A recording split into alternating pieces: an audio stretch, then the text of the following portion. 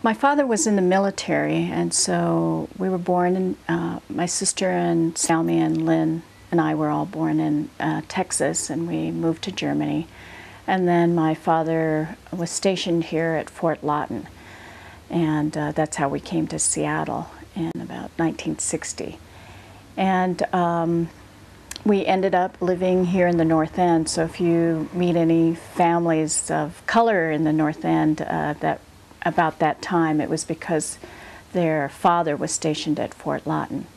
And my parents became active at the Filipino Community Center.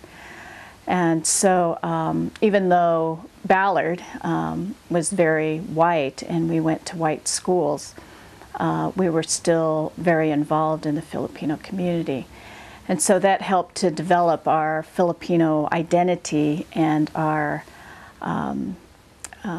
being part of a Filipino community, even though we were raised here in Ballard. And because of my parents' activity in the Filipino community, we've always said that their children became activists because they were activists in the Filipino community. My parents were members of the Filipino Community Council. They were active in the American Legion. They were active in the Veterans of Foreign Affairs, you know, in the Filipino chapters of those two organizations as well. So they were always gone to meetings, doing fundraising events, and so we would always go with them to those events. And so it really became part of our whole family fabric.